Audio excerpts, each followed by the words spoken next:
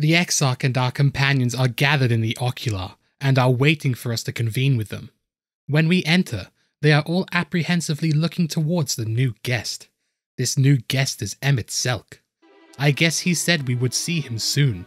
The reason he is here is because the Exarch interests him. How was he able to summon all of us from the source to the first? We are all on guard. Nobody believes a word he is saying. None of us would accept his aid, even in our darkest hour.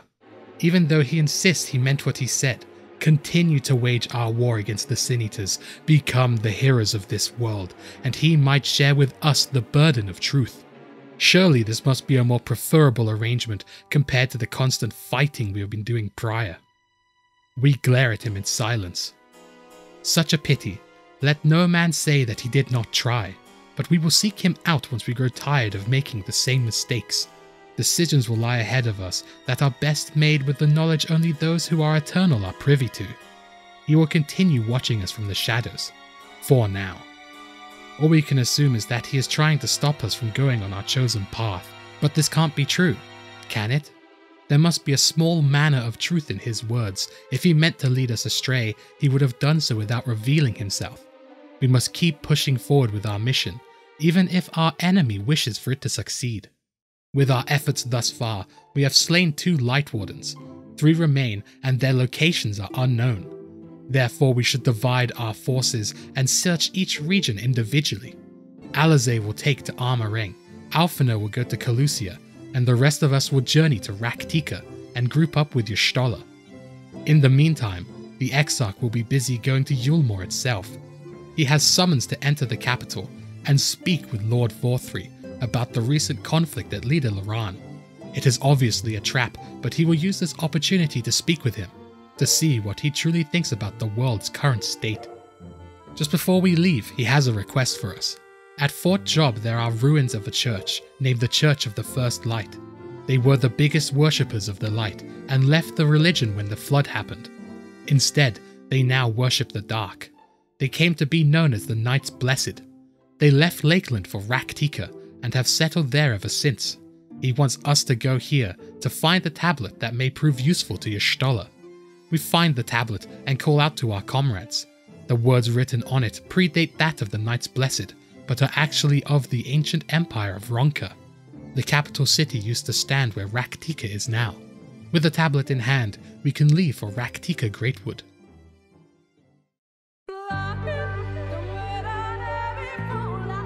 No matter how far he goes, man cannot resist looking back on the path he has walked. The untold stories and secrets of the past can be more alluring than the promise of tomorrow. And so he braves the forests of Rak'tika in search of mystery and wonder, of Ronka, to which all seekers of hidden truths are inevitably drawn.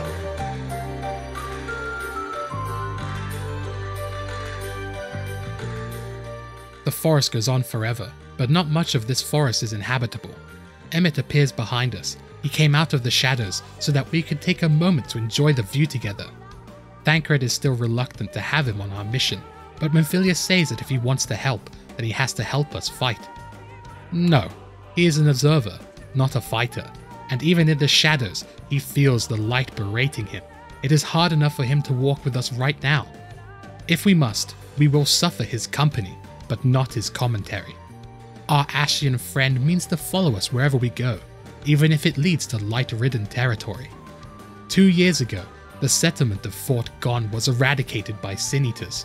They have since labored to restore it to its former glory.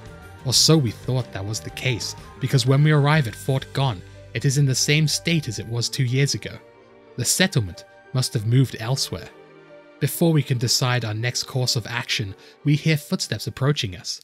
The Knights Blessed surround us with their army. We raise our hands in surrender. They believe we are Sin-Eaters and try to convince them that we are not. The army starts to second-guess their commands. A person asks Runa to report. This Runa refers to them as Master Matoya. They apprehended us as she ordered, but are these really Sin-Eaters? But she saw such intense light that it was unmistakable. If we are not Sin-Eaters, then what are we? Y'shtola is taking us for the enemy, even though she can see the ether of living beings. does she really not recognize her companions? She recognizes Thancred, Urianger, and Minfilia of the First, but our ether is unrecognizable. Only one creature in this world has ether suffused with such an abundance of light, and that is a Sin-Eater. But she is mistaken, for we are her dearest comrade, and in our short time here, we have slain 2 Light Wardens and absorbed their ether. She tells the Knights Blessed to lower their weapons. She will bring us to their settlement, and maybe here we will have less hostile greetings. Though it is peculiar that she would see us as a stranger instead of one of her dearest comrades. While Fort Gon has yet to be rebuilt, the Knights Blessed have settled elsewhere, in a place to the northeast. Their settlement is known as Slitherbow. They are a simple people who revere the darkness itself. It has granted them the strength to persevere during these times. She wishes to hear of our travels away from prying ears, and we move to her personal quarters and recount our tales here thus far. Our next goal is to slay the Light Warden of Rak'tika. With her knowledge of the forest, she believes she can narrow down the search. Thousands of years ago, this place used to be the Ronkan Empire. There are many ruins nearby that are remnants of that long, begotten era. A tribe who uses lethal force to keep out outsiders fiercely guard these ruins. Therefore, the Light Warden may use this place as their home, as nobody can come to disturb its peace. The timing of the tablet couldn't have been any better. Y'shtola hasn't begun to translate its words, but she believes it must contain a way for us to enter Yx'maja safely. Whilst Urianger and Y'shtola begin deciphering the tablet, she wants us to explore the city. This way, we can truly appreciate the importance of our role as the warrior of darkness. Whilst in the Slitherbow, we have to adhere to certain customs. They believe that the light taints all it touches. Nobody should utter their true name when under the light.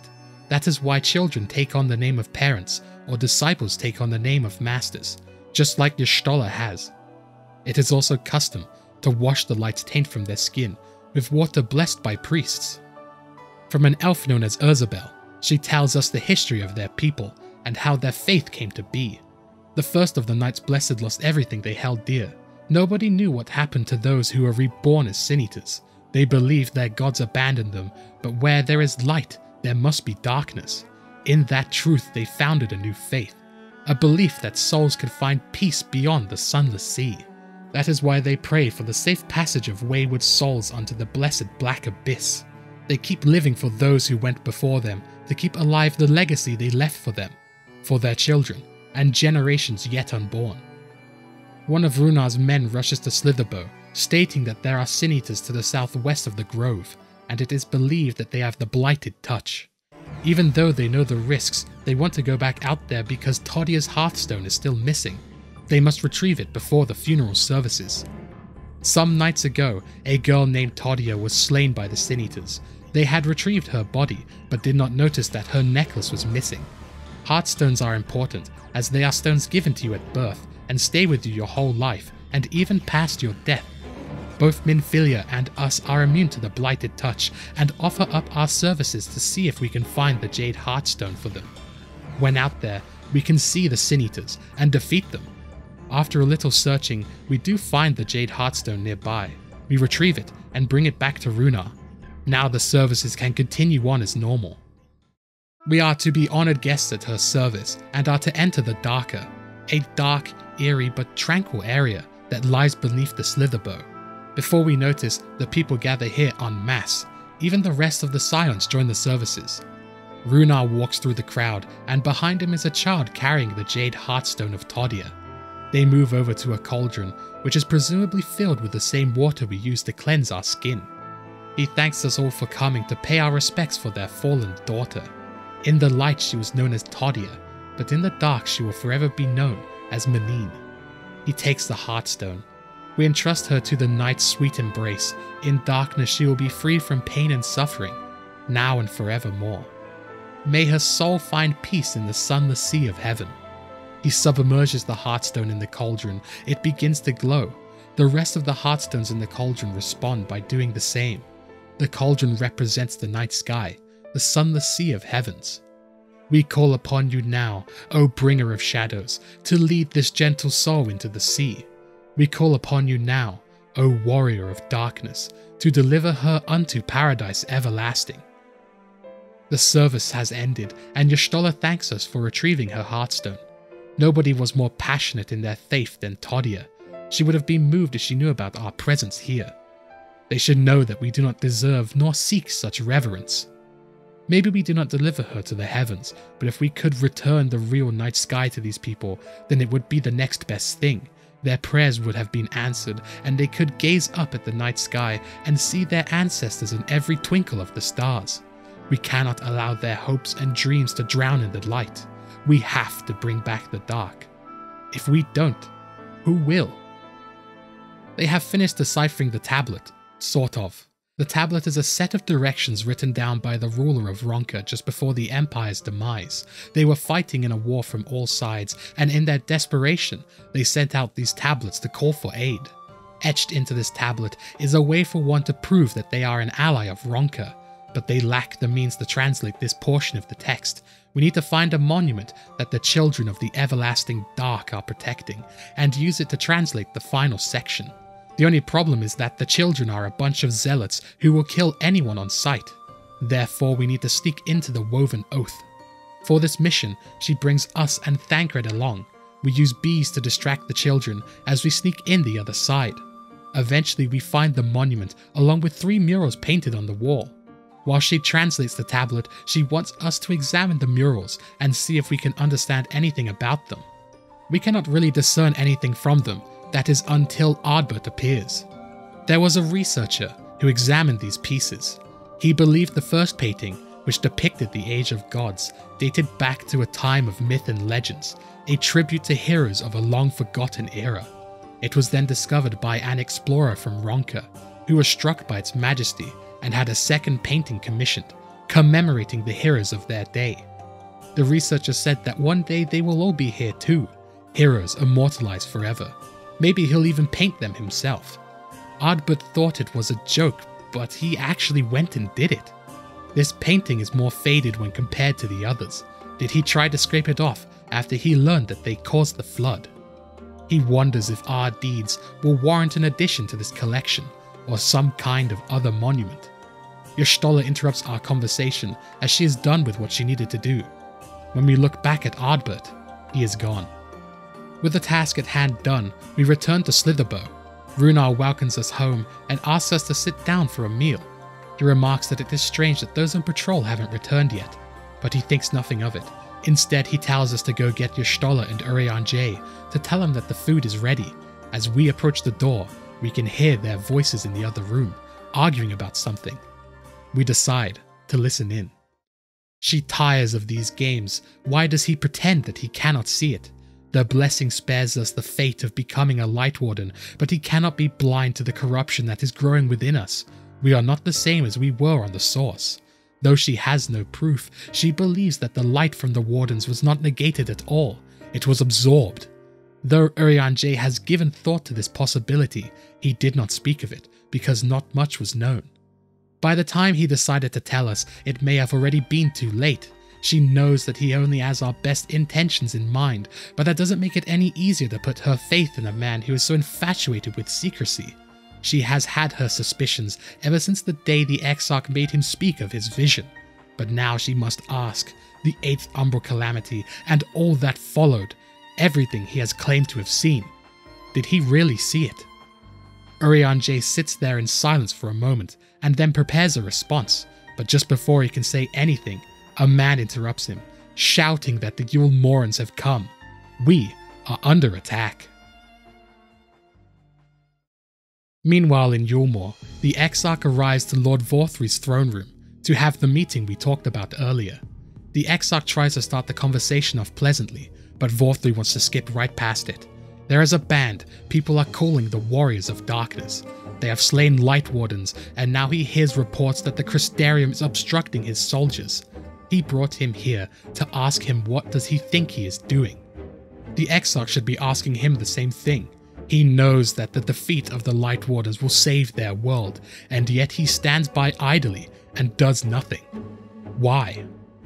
That is because the hope he clings onto is fleeting. Even if the Sin Eaters were slain, the world as we know it is beyond saving. With what little resources remain, the people would return to fighting to claim that which is left. They require the firm hand of God to stop them from destroying themselves. He would fulfill their dreams and desires. He will give them peace and order, and they shall never want for any more. Men are creatures who entertain the idea of things without thinking about the consequences, but a little fear can go a long way towards helping them realize their folly. What they need is sanctuary, and they shall only find that here in Eulmoran. That is why the Sin Eaters exist, to unite the world under his dominion.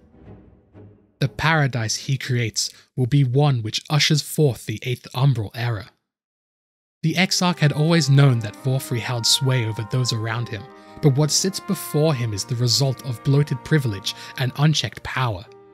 Man is more resilient than he thinks. His achievements are brought by compassion and understanding. This calamity is another thing that man will overcome. He calls the Exarch deluded. The people do not care about the future. They only care about the now. What good is a paradise if it will only happen in 100 years? He responds that it is Vauthry who underestimates man. They can see further than he thinks. He has seen it in the Crystarium. When it was new, it wasn't much of a sanctuary. It is only because of those in generations past that those in the present can be where they are today. These are the bonds which hold man together, not the chains that Vauthry tries to bind them in. He will continue to support us hunting the Sin Eaters with tremendous enthusiasm, because he has faith in the future we would build. Vauthry grumbles. Why does he even bother? The atmosphere in the room shifts. We are fools. Before he came here, he already knew his mind. He has already dispatched his forces to defend the Sin Eaters. His disobedience will not be accepted. The civilians are his to rule, his to command, and that includes the Exarch. He fires a beam of energy towards him, but the Exarch's form shimmers and disappears. He sent only an illusion of himself to the meeting instead. Vauthry is confused at first, but realizes that he has been duped and again throws a tantrum, slamming his fists into the floor in anger. Insolent swine, I will not stand for this. Do you hear me? We return to the scene of the Slitherbow. Ranjit and his men are waiting outside. Y'shtola and Runar meet with them and see the injured knights blessed on the floor, showing us that they have not come in peace. Ranjit announces, by Lord Vauthry's decree, Rak'tika now falls under the governance of Eulmoran. They will henceforth answer to them. The Knights Blessed has shunned Eulmoran's friendship, and they believe that they harbour hostile intentions. Therefore, the children of the Everlasting Dark have been given executive authority over the forest. Those of us that wishes to follow Vauthry's decree must make for the Woven Oath and renounce their faith, and those of us who refuse will be branded as traitors and will be treated the same as the injured man laying on the floor. The Knights Blessed cannot abandon their faith. They will hold the Eulmorans off here until they draw their last breath. But there is no reason for us to suffer their decision. Our work is not yet done. We still have time to flee. Flee? Y'shtola is thinking about taking the offensive instead. She has deciphered the tablet, and we can now enter Yx'maja safely. All we need to do is find the Light Warden and slay it before Eulmoran destroys Slitherbow. According to the tablet, we need to first obtain a seal which was used to identify allies of Ronka. It is hidden in an underwater cave and requires us to solve a relatively simple puzzle. We must give praise unto the snake, by its strength do our lands prosper. Be as the Opo, rival thy kin, as all parts seek betterment, so too does the whole. Be as the wolf, move as one. Peace comes to all who seek harmony with their kin. We must activate each of these statues in the order stated. In doing so, we are given a medallion which has an owl on it, the insignia of the Empire. With this seal in our hands, we should be able to enter Yx'maja. We bring it with us and enter the Forbidden Land. It doesn't take long for the Guardians to find us and stop our path by firing arrows at our feet. They do not listen to our words and intend on taking our life. It isn't until Y'shtola reveals the insignia to them that their relentless onslaught stops. When the Vis examines the insignia, she realizes it is genuine. They allow us passage in Yx'maja. We should stick to the Azure Path. It will lead us to their village, for no. The people here are descendants of the Palace Guard, which served under the last Emperor of Ronka. They have been carrying on the duty of their forebears ever since they received the final decree from the Emperor. By the wisdom of our people was Ronka made to thrive. Such knowledge must never be forgotten, nor may it be suffered to fall into the hands of the wicked. Keep it secret, keep it safe, and look to the coming of our allies. Unto them you shall bequeath our all, and thus will Ronka live on. Their people have been waiting for this moment for over 3,000 years. They have stayed vigilant this whole time, defending Ronka's ruins and the wisdom held within. The wisdom of Ronka shall be ours as long as we wish it. We tell them of why we have come to this part of Rak'tika, to hunt down the Light Warden. Although they haven't spotted anything to do with it, they ask us to question their natives instead. Questioning one of them reveals some very interesting information. Her mother spotted one in these woods. Before she came to Fano, she lived in a village near Rak'tika Falls. While out on patrol one day, she spotted a swarm of sin-eaters. One in particular stood out from the rest. It was larger, and the smaller ones seemed to revere it. She was convinced that what she saw was in fact a Light Warden. If this information is to be the case, then it makes sense as to why the rest of them have not sighted the Light Warden. As Rak'tika Falls has been sealed off from the outside ever since the bloody battle they had with the Sin-Eaters. They tried to unseal it many times, but were eventually forced to give it up. This doesn't mean that we should give up hope. If we are willing to enter a more treacherous way, we can, through a place known as Qitana Ravel. It is sealed to all except the allies of Ronka. We must first go to the Kamul Astropolis, and there we will unseal the door that leads to the ruins. There are 4 pillars known as the Morning Stars. Activating these pillars will open up the Great Pyramid Yx'maja. To investigate how to open up the pyramid, Y'shtola will scan the lower levels for any information, and we are to imprint any text we find on the higher levels. Luckily, the puzzle seems to be related to the one we did prior. Putting all the text together reveals yet another riddle. Come together, share despair.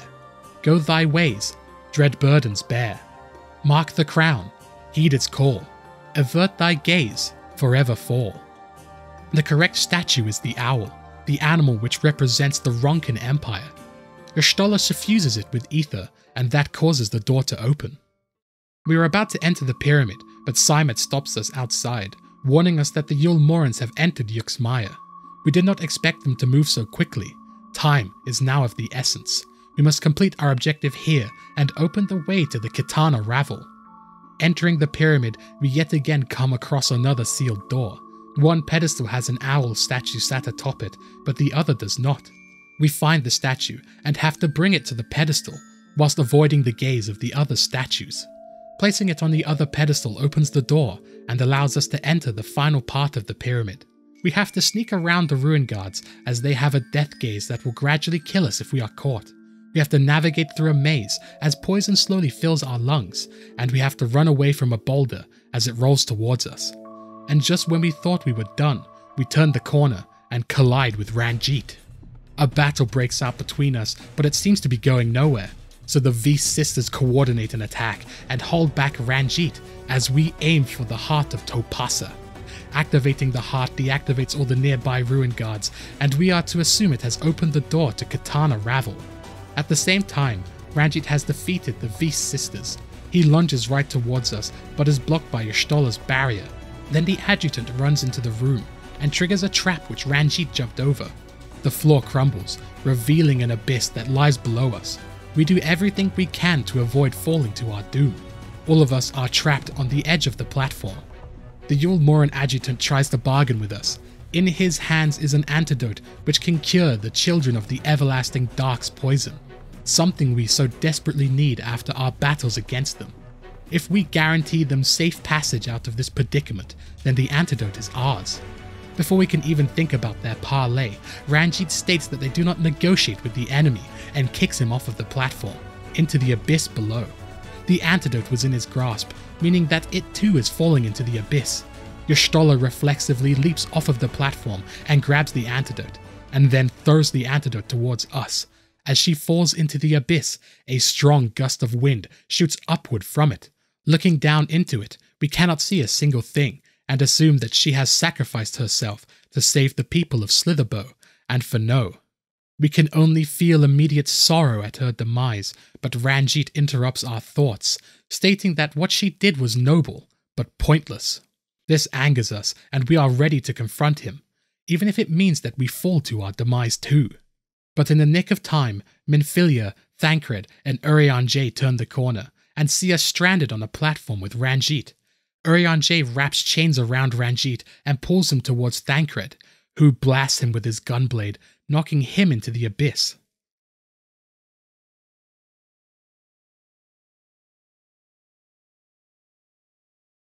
The hardest part we have to do now is tell them of Y'shtola's fate. At first they are in disbelief. Maybe there is a second entryway into that tunnel, but Almet tells us that they never found another way into the pyramid, and they cannot find the bottom of that pit. If someone were to fall that high up, then... Umet rushes over to tell us that the Eulmorans have pulled out of Fano and Slitherbow, but the Blessed are gravely injured. The children's poisons is coursing through their veins as we speak. We shouldn't let Y'shtola's sacrifice be in vain, and we will save every last Blessed with the antidote she secured. One of the Blessed we need to save is Runar. He is in bad shape, and it took 3 dosages of the antidote and a bit of healing from Urianger to get him into a stable and conscious condition. He is glad to see that we are all safe. When he realized where the soldiers were heading, he knew that something had to be done. He glances at the room and notices that Y'shtola isn't here. Where is she? Again, we have to break the news to someone that she is gone, sacrificed herself to secure the antidote which has saved the Blessed's life. He is stricken with despair and refuses to believe it. He wants to go out there and look for her himself, but he hasn't seen the abyss she fell into. There was no way someone would survive that fall. Almet is sorry to interrupt our dialogue, but they have captured an intruder, and they believe they were one of our comrades. It is Emet.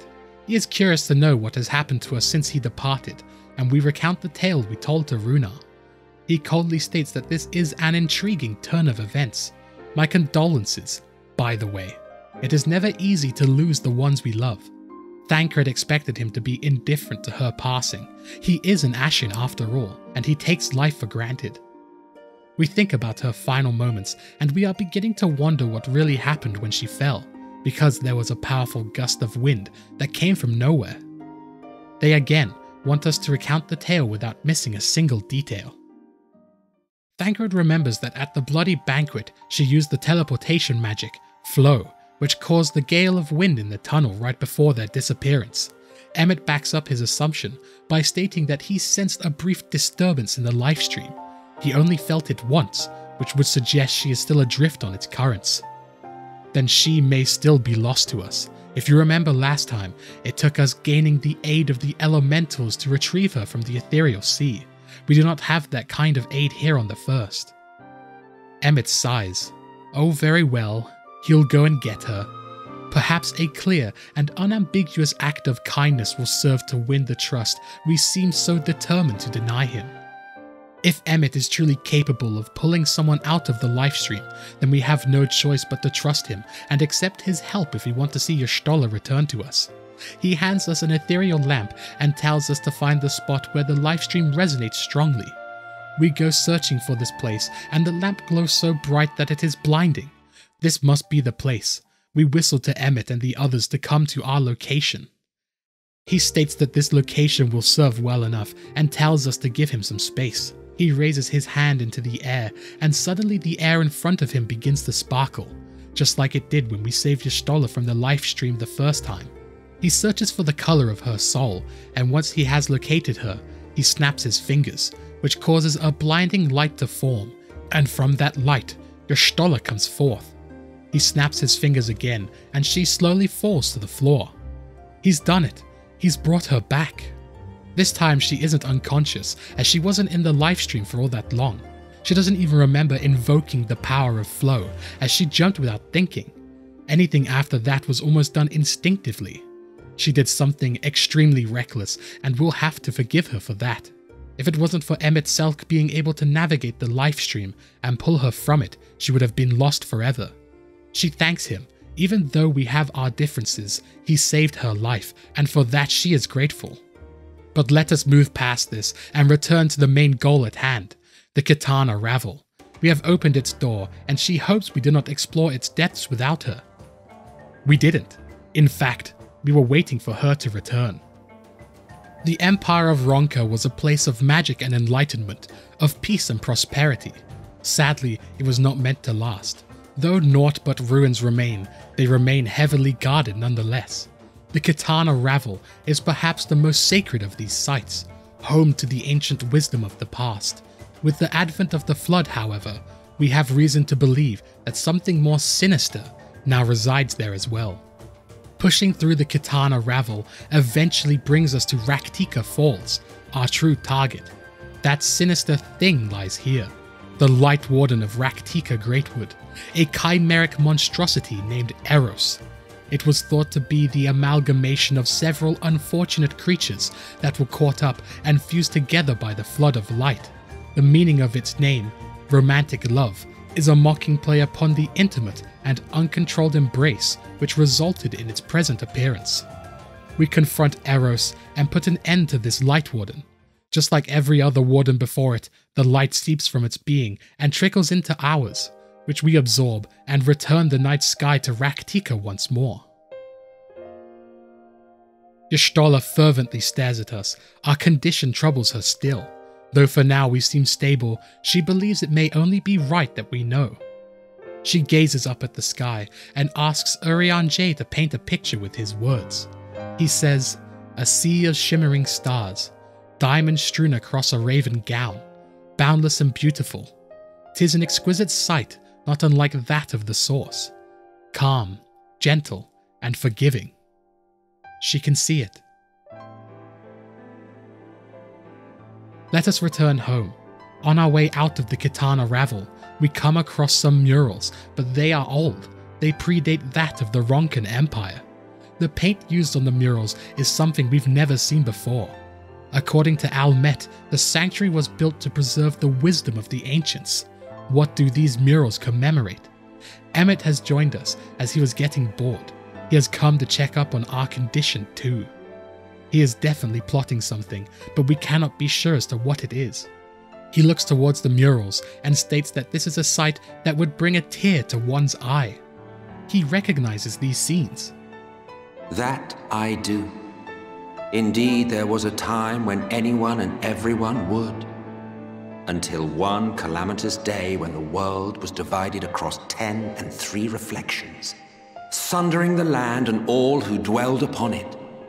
And the worst part? No one could remember it. Not really. Just fragments and fleeting memories of an achingly familiar world. A vision shared of a paradise lost. Preserved only in song and scripture and paint. Once upon a time. Yet here we find ourselves again. To look, learn, and remember. Then share with us the stories you know so well. We are listening.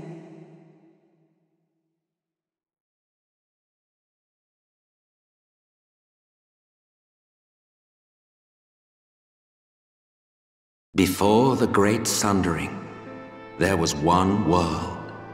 A world that knew naught but peace and prosperity. Until it was faced with a crisis. Unprecedented, terrifying. Civilization found itself perched upon a precipice, staring into oblivion. But through prayer and sacrifice, the will of the star was made manifest. Zodiac was his name, and by his grace was the calamity averted. A savior mighty and magnificent, deserving of reverence and gratitude.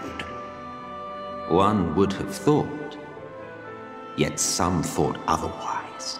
From the fears of these naysayers would rise Hydaelyn, she who was to serve as his shackles, to bind him and hold him in check. And so they fought, and they fought, and they fought, and in the end, Hydaelyn was victorious. With all her strength, she smote him, dealing a blow so devastating that it split the very fabric of reality. And thus was Zodiac banished and his being divided. That concludes today's lesson on long-forgotten history. Though I imagine your mother would offer a rather contradictory account, as is her wont. I'm sorry, I can only assume I misheard. But it sounded an awful lot like you were implying both Zodiac and Hydaelyn are not gods. But... What? Not gods of the first? Is that what you thought these paintings depicted? Or... Oh. They are gods after a fashion, yes. But no different from the kind with which you are so intimately acquainted. Formed of faith and prayer, of conviction and devotion. The eldest and most powerful of primals. You have spun quite a tale. Yet you have not explained the role of the Ascians in all of this. How is it you are privy to ancient secrets lost to time? Finally you ask the right question. And shrewd questions warrant honest answers. We Ascians know because it is our history, our story. It was we who summoned Zodiac, we natives of that sundered paradise. Now, do you see why we yearn for the great rejoining? For our world, for our people, for all creation to be made whole again. Wouldn't you wish for the same? Thancred is in disbelief after hearing those words. If they were the eldest and most powerful primals, then that would make... No, he cannot take the words of an Ascian at face value. It has to be a lie. Urianger hopes that his words were not true, for truth is usually a matter of perspective. Yet upon this matter, there can only be one truth. That was an enlightening experience, but do we believe that there was any truth to Emmet's claims? We need to think about this once more, and bring this story up to Alphinaud and the others. And hopefully, Emmet will be present. Seems quite fitting that he would choose now to hide in the shadows. We return to the village of Fanaud, and they are glad to see us safe. Finally, after 3,000 years, they were happy to know that everything that they have lived for was not in vain. Us showing up was more than enough to restore their faith in their duty, yet to think that their knowledge had helped return the night sky to them. It is more than they could have ever dreamed of, and for that, they thank us. As for our friend Runar, he has returned to the Slitherbow ahead of us, and we go to greet him there. The Eulmorans and the children of the everlasting dark had fled upon seeing the night sky. They could not deny the truth that they saw with their own eyes. The moment that the light in the sky waned was when he knew that their prayers had been answered, that they were not doomed to face oblivion at light's end. When he first met us, he had harbored suspicions about us. Now he can see that he was right.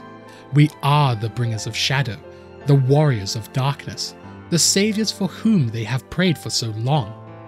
We are not worthy of his reverence. However, if he were to pray, then pray for their children, that they might know a better world. They want to hold a feast for us, but we do not even have time for that. We must go, all of us, for we share the same path and the same fate. Runar accepts that Y'shtola must leave, but asks that we hold them in our hearts, as they will hold us in theirs, now and forever after. By the boundless dark, this he swears. It pains Y'shtola to leave, but it is time for her to return to the Crystarium.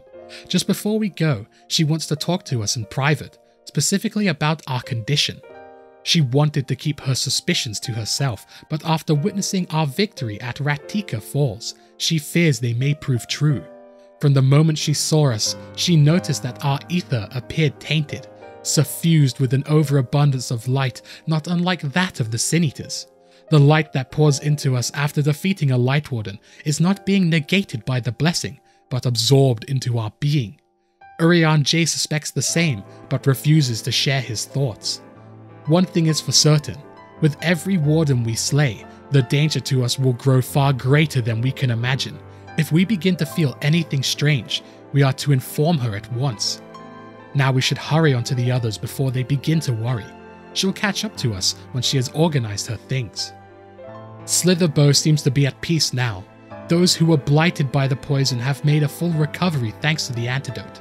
It is time we set off for the Crystarium, knowing that our job in Rak'tika is done.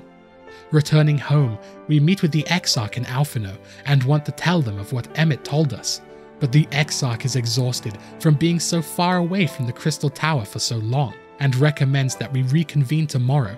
We should return to our room in the Pendants for now. Moving into our room, we examine ourselves to check for any corruption after absorbing the third Light Warden. Even Ardbert overheard the words Y'shtola said to us, that there is a light sealed inside of us, but on the outside, nobody would ever know. We look the same as we did when we first arrived. Either way, we must stay the course, no matter the risks. For the others. True enough, going home isn't really an option anymore. If we don't go and face this head on here, it will only come and find us there. He thinks about Emmett's tale. Do we think he was telling the truth? If Hydaelyn is just a primal, then doesn't that mean that those of us who are under her blessing are just slaves to her will? We hadn't thought about that. Let us pay him no mind, for Ashians are known for lying. Villains, heroes, all are a matter of perspective. One man's fond memory is another's waking nightmare. He is no saint or savior, just another sinner, and he knows that he is in no position to judge. When he saw the people of Slitherbow look up at the sky and celebrate the return of the dark, it felt good. It was moments like that he cherished, more than the thrill of adventure, the quiet after the storm. He always took comfort in that.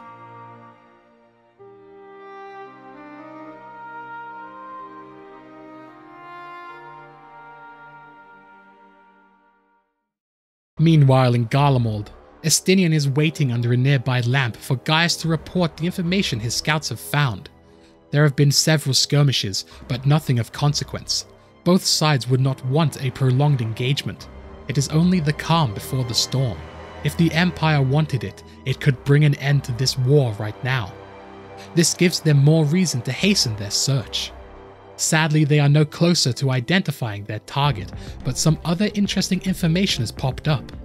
A general posted in Alamigo has disappeared from the front lines. It is unlikely that he is dead, and even less so that he deserted. Gaius doubts that he would return to Garlemald willingly, but a corpse could definitely be forced to return here. It cannot be Elidibus, because he would not abandon Xenos' adamant flesh. Another player has joined the game. The real question is, who exactly is this person? Elsewhere in Garlemald, we see a katana-bearing centurion. He begins to speak to himself. These bloodless games make for poor sport. Mayhapeth father. Nay, I am a stranger to him in this body. Besides, there is but one hand that will make me whole again. My enemy. My friend. I know not what entertainment occupies us, but if we will not clear the way for him, then he shall seize the reins of fate once more.